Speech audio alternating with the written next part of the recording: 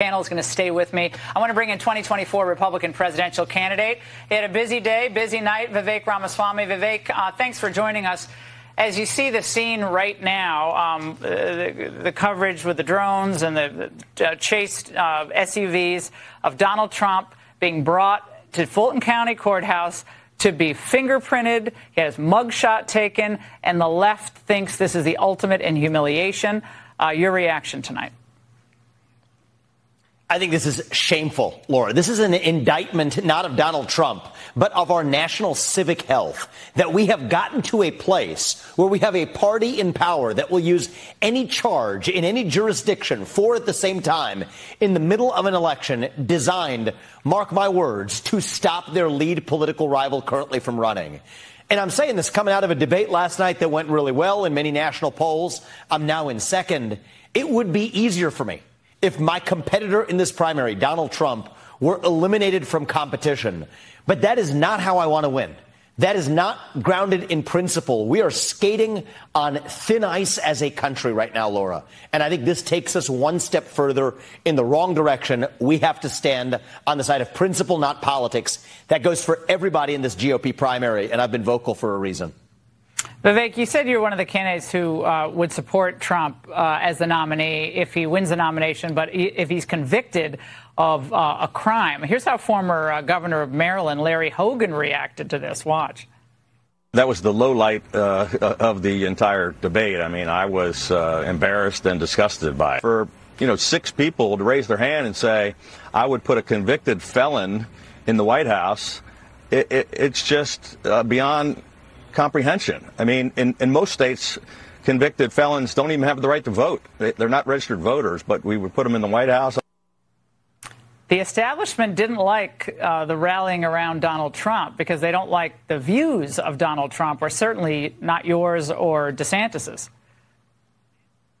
I think the reality is we're rallying behind the founding vision of the United States of America, that the people who we elect to run the government ought to be the ones who run the government, not the deep state, and certainly not somebody selected by the administrative police state, which is the way they're trying to run the show today. And so I have a simple view.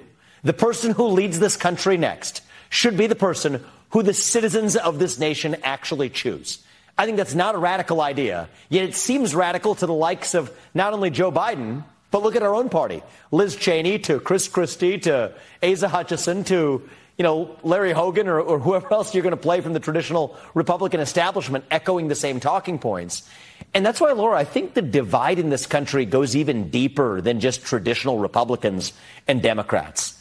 I think the real divide is, do we believe in the founding ideal of this country, of the American Revolution, that the people can be trusted to self-govern?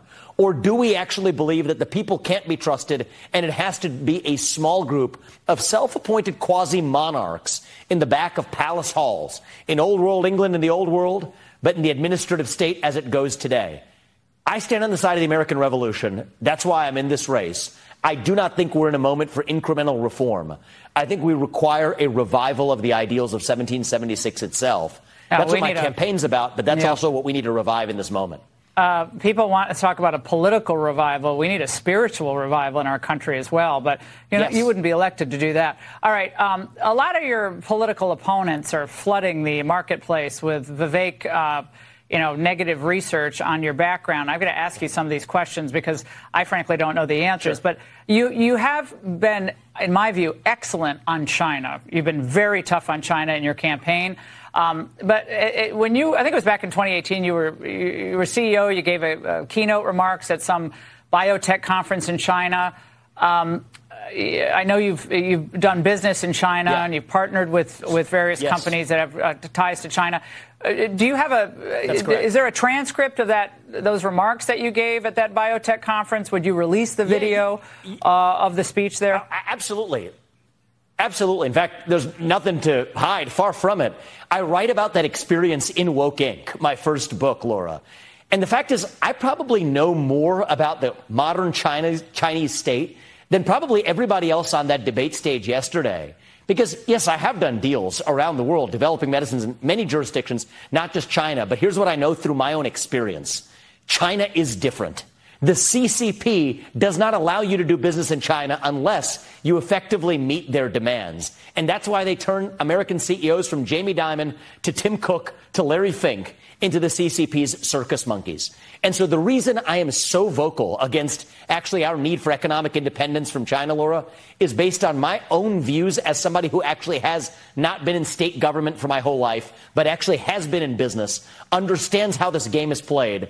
China wants to turn U.S. companies into pawns to do their bidding. That is why they require Airbnb, for example, to hand over American user data as a condition for doing business in China. No. That is not capitalism. That is Chinese mercantilism. And that's why I have been the most aggressive in this race, based on my own personal understanding of it, that we have to say that unless Vivek, China plays by the same set of rules, we're out. I mean, you made a lot of money in China, though, right? I mean, you made a lot of money. I actually did not make a lot of money in China. I actually did not. So for better or worse, the reality is the way I made money was 5 FDA-approved drugs here in the United States. The climate over the last decade actually changed in China. But are they made in China? So are any of those drugs made in China? They're not made in China, Oh, actually. thank God, because everything else is. And in fact, in my late days as CEO, I began to pull out from China. And so Roivant, that's the biotech company I founded, as far as I know today, I'm not part of the company anymore, doesn't have operations in China. But also, when I founded Strive, the competitor to BlackRock that I founded, I made a day one commitment based on my own knowledge. Oh, I remember that. Strive you came on the would podcast. never do business in China. Yeah, and Strive would never do business in China, unlike BlackRock. Exactly. Exactly. And I think it's so important that we see the Chinese threat. Clear up the Soros scholarship you got. I don't know, that was way back in 2011, but you did get some scholarship that was sponsored by the Soros Foundation. And because you needed the money, or what was that? It's come up a million times. Yeah, so when I was 24, I applied for a generic scholarship that hundreds of people win. 24 years old to go to law school, graduate student applications, generic scholarship from not George Soros. And this is the common misconception. It is a family member of George Soros who is long dead at the age of 24 to pay for law school. I'll tell you this, Laura, anybody who would have turned that scholarship down at the age of 24, if they're the same person today, should get nowhere near the White House doing trade deals on behalf of this country. And so the reality is they probably aren't very happy with what I say today, but no tie to George Soros other than condemning him. And let's just be really honest. I mean, Donald Trump, who I love and respect, had a $160 million loan from George Soros. That's not disqualifying. Ron DeSantis has been complimented by George Soros countless times in this campaign. Investment partners hosting fundraisers for DeSantis. I don't think that's disqualifying either. But I do think it's good people are asking questions. That's what a primary process is all about, and I embrace it. Look, Vivek, nobody knows who you were 5 minutes ago. I knew you just because of your book, and we've done so many interviews over the years, so I've known you, but our viewers are still getting to know you, and yet you're, number 2 or number 3 in these polls. Washington Post put you at finishing second behind DeSantis last night, but you and DeSantis combined are 55%. All 6 of the other candidates on stage together, combined, didn't beat you and DeSantis. That's pretty stunning. Well, I think the debate was really useful last night because it smokes out some real ideological differences in the GOP, and that's going to make the party stronger. That's going to make the country stronger. And so I think that was a successful evening. And the reality for me, Laura, is that even though we had some what we'll call banter on the basketball court last night, I still view the other people on that stage as colleagues in our national revival. I expect to be the next president. I expect to win in a landslide.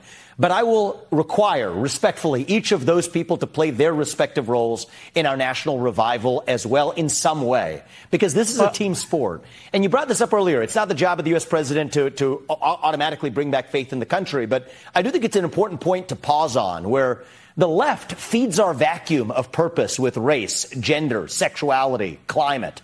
And I do think we as conservatives need to now level up. Say we're not just criticizing that agenda, but offer an actual vision of our own, individual, family, nation, God. I'm leading the way on that, but I'm going to need the other people on that stage to play their part in our revival, too. Vivek, we got to get back to the Trump chase here, but thank you for joining us. All right, joining us now is former Deputy Independent